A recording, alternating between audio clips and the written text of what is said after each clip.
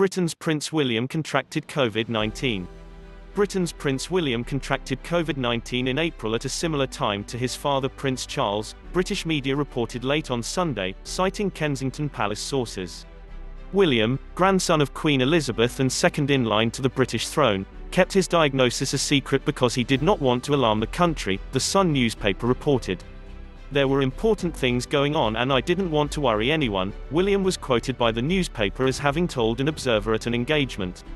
He was treated by palace doctors and followed government guidelines by isolating at the family home Anmer Hall, in Norfolk, the newspaper said, adding he still carried out 14 telephone and video call engagements during April.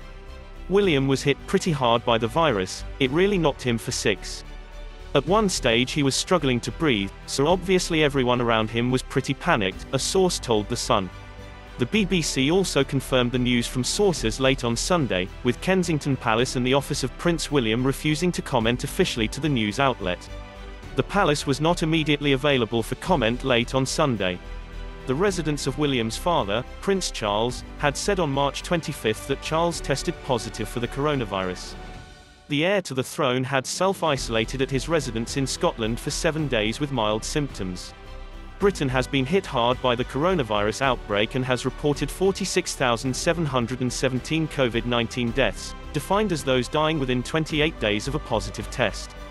A broader measure of those with COVID-19 on their death certificates puts the toll at 58,925.